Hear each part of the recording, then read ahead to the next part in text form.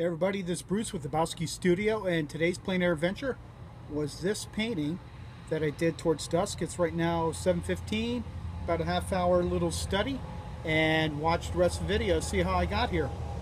Thanks for joining me, and if you're not a subscriber, I invite you to subscribe. Check me out on Facebook at Habowskistudio, and for everyone else, thanks for watching videos from the beginning. The palette I used was Titanium White, Ultramarine Blue, Cadmium Yellow Medium, and Cadmium Red Light. And that is it. Hey everybody, I thought in winter I'd do a little summer video that I did earlier this year, last year I should say. And as you can see, I started with my usual just scrubbing in some base tones of shapes.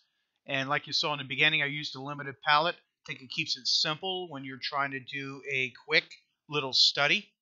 I did this 30 minutes just to get some color notes. I wasn't too concerned with fancy edges or anything like that. I was more concerned with matching some color values I saw in the sky in tones of the grass.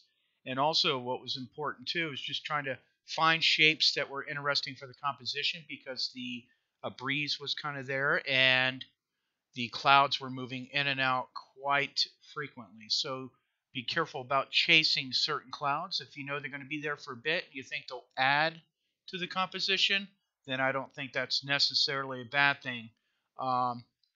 Just be very careful of that. So